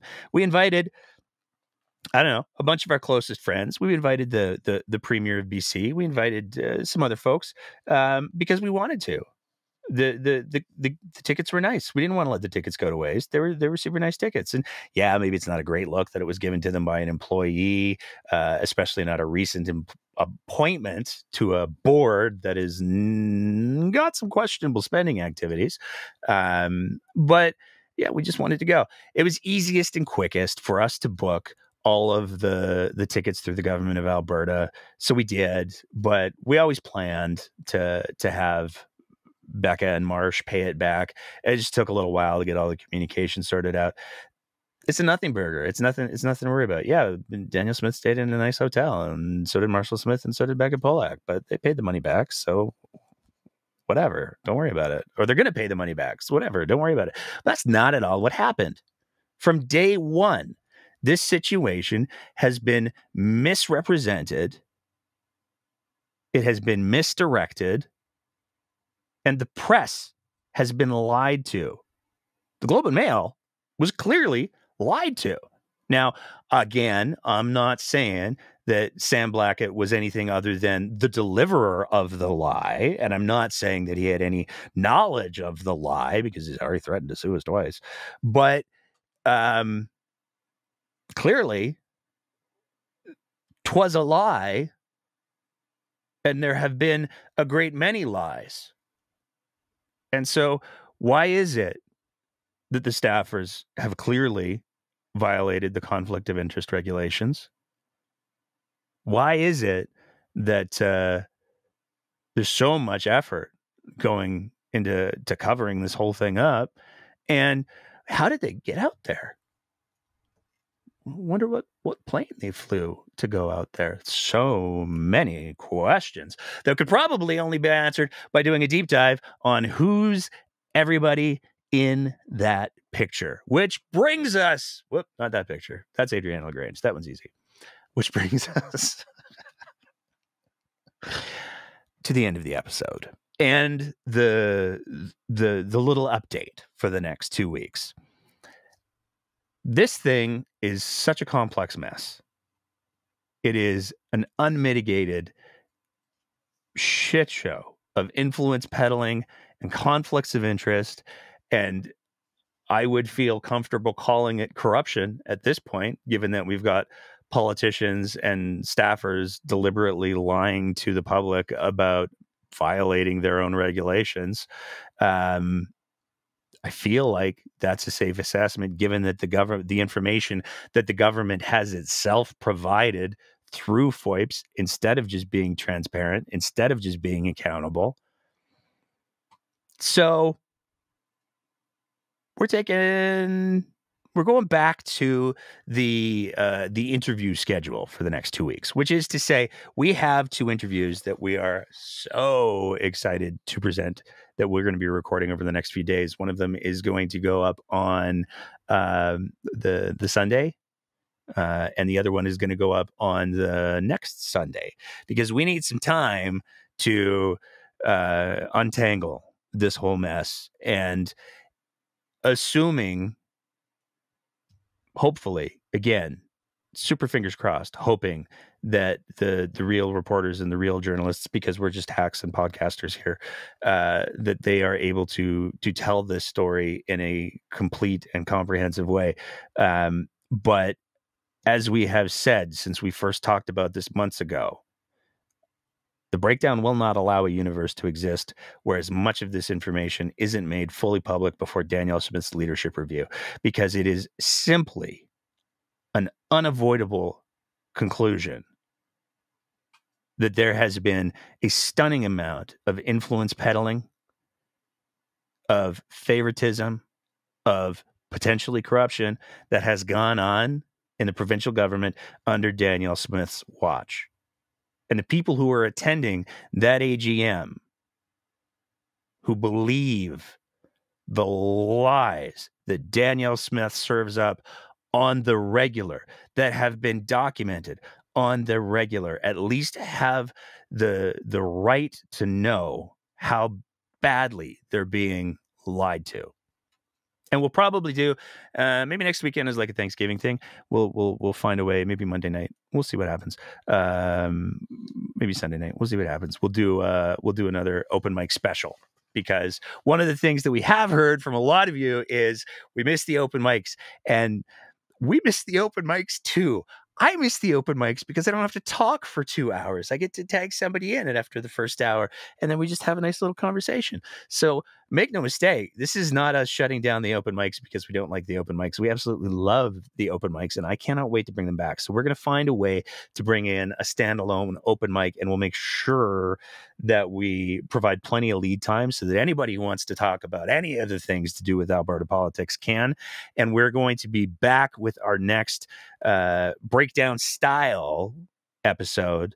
I just want to double check the date here, on October 27th, because that'll give us the run in right into the legislative session. That'll give everybody who's attending the AGM a week to digest everything. If you're looking for our brand of satirical, well-informed commentary on all of the goings-ons of Alberta politics, unless there's an emergency, then please keep an eye on all of our socials, as the kids say.